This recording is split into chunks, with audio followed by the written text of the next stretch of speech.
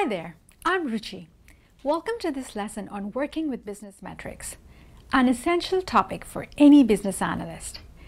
We will focus on metrics that are commonly used across industries and a wide range of business roles, such as marketing, growth, sales, and finance. As a business analyst, it is important to analyze and convey your company's performance using specific metrics in each of these areas. You will not only learn about how to calculate these metrics, but also how to interpret them. A picture can say a lot, which is why you will also learn how to create visualizations that will help everyone gain new insights into your company's performance. All of these new skills will help you enhance your data analysis work.